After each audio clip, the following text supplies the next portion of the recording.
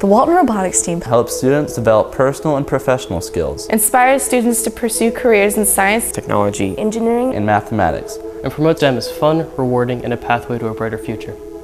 The Walton Robotics team, also known as First Team 2974, is a 5-year-old team with 42 members, 22 of whom are rookies. The Walton Robotics team is organized into 4 different divisions: the Outreach Division, Business, Communications, and Engineering.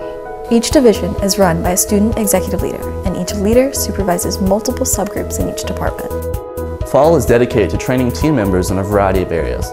We have electrical training, pneumatics, photography, programming, leadership, and a whole lot more.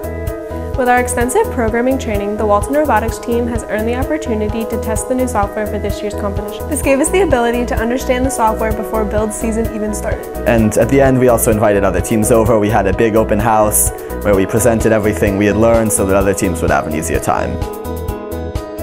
Outreach is a big part of the Walton Robotics team. Every year we participate in events like the East Cobb Parade. Our team hosts an FLO camp and tournament, and we mentor teams that may need our help. On top of all that, we have robotics class, we have tech night, and we do many demos for sponsors in elementary schools. Well, the kids come out and they talk to the professional organization in COSI and gave a great presentation, fantastic community outreach. Let these professional engineers drive the robot for half an hour, and they're ecstatic. This year our team partnered up with the sports department at Walton to spread the message of STEM in our school. We built a t-shirt cannon to use at our sporting events. It was debuted at a nationally televised ESPN football game with over 500,000 viewers. It was really exciting to hear everyone in the stands screaming, "Robotics, robotics!"